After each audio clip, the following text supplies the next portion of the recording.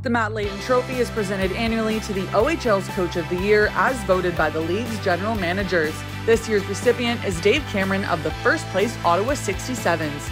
Cameron steered the 67's to a franchise record 51 wins and 107 points, earning the Hamilton Spectator Trophy as the league's regular season champions. Just a really strong, well-coached team. For me, Dave Cameron of the Ottawa 67's is Coach of the Year. Ottawa surrendered a league-low 171 goals and played to the OHL's best home record of 29 wins. The 400th OHL coaching win by Ottawa 67's head coach Dave Cameron.